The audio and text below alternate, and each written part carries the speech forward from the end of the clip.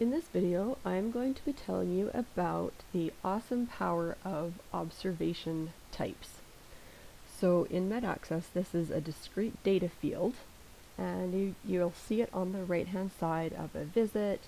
You know, this is where you put in people's blood pressure, maybe there's some buttons to check, it pulls in labs, check boxes, that kind of thing. Each of these are observation types, and they're very easy and incredibly reliable to report on. So I think that it's about the most important thing for reporting and for managing screening efforts.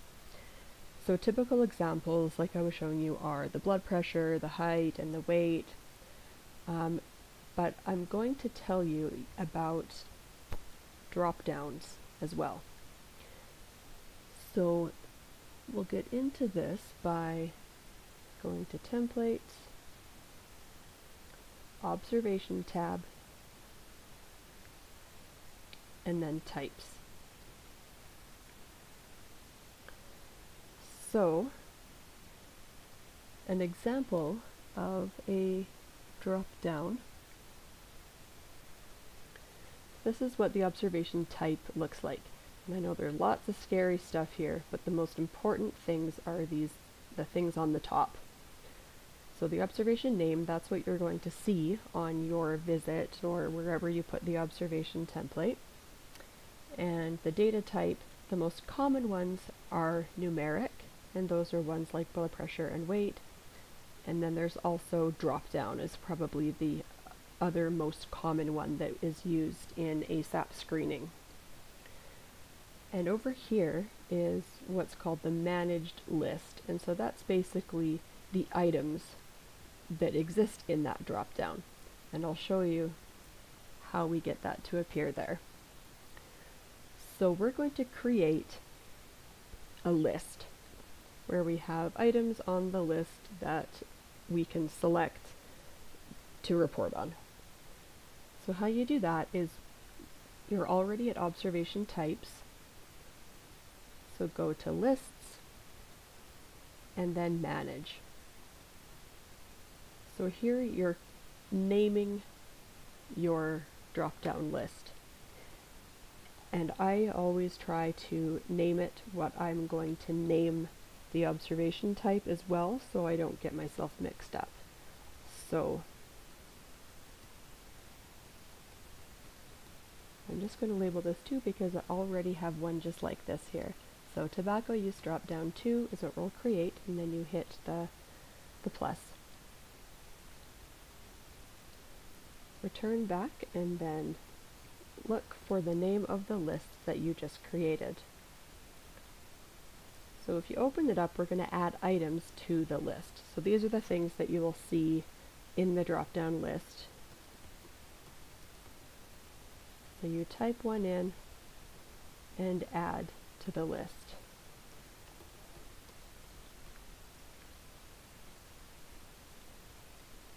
If you make a mistake, don't worry too much, because you can remove something from the list by unchecking the active box in case your items change.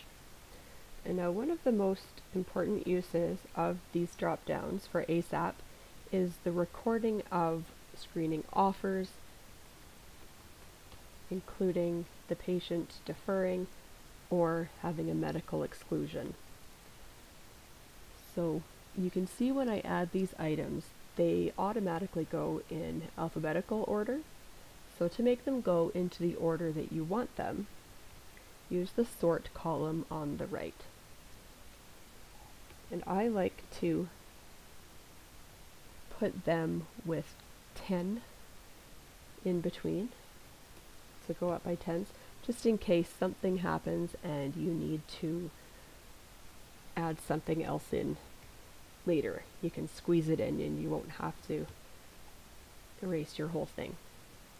So if I hit return, it has reorganized itself into the order that I want to see it on the drop-down list. So now we've created the list. But next we need to create the observation type to attach it to. So we're back in observation types, and we hit plus new.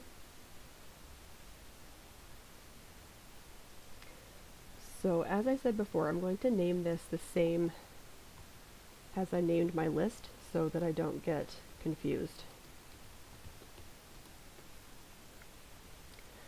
So the data type that we're going to be doing is a dropdown.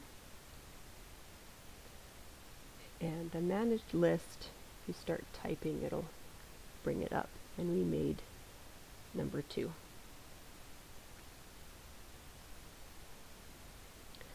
So once you've created this, you update or save, whichever is in the bottom. And then you're able to insert this observation type into an observation template. We won't go into that in this video, but again, you'll remember what that looks like when you have the observation types in a visit or an investigation task or anything. It'll be the items on the right hand side. And these are incredibly flexible in MetaAccess because you can have something that exists in one template and you can have the exact same field exist in another part of the EMR. And the important thing is all of the information falls into the same basket, no matter where in the EMR the item is. And that's a very powerful feature that MetaAccess has that some of the other EMRs fall short on. So that is the power of observation types.